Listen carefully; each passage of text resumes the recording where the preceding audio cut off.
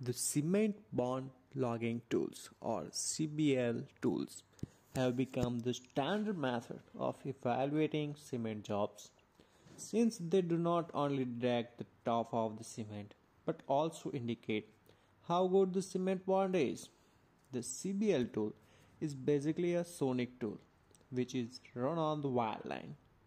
The distance between the transmitter and the receiver of the sonic waves is about only 3 feet. The logging tool must be centralized in hole to give accurate results. Both the time taken for the signal to reach the receiver and the amplitude of the receiving signal give an indication of the cement bond. Since the speed of the sound is greater in the casing than in the formation or in the mud, the first signal which are received at the receiver are those which travel through the casing.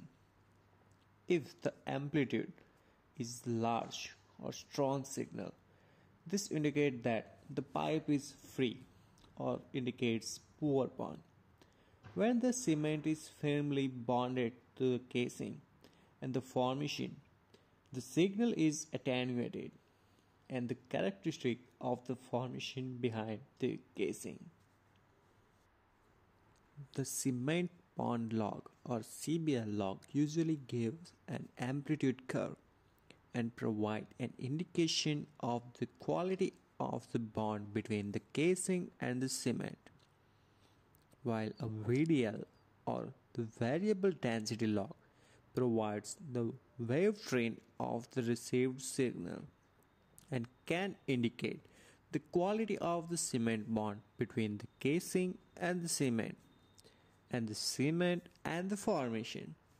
The signal which pass directly through the casing show up as a parallel straight lines to the left of the VDL plot.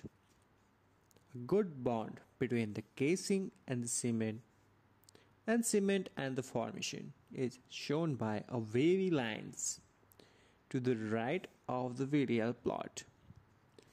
These wavy lines corresponds to those signals which have passed into and through the formation before passing the back through the cement sheath and the casing to the receiver.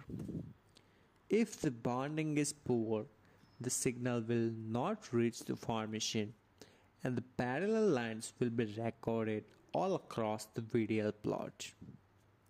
The interpretation of the CBL log is still controversial.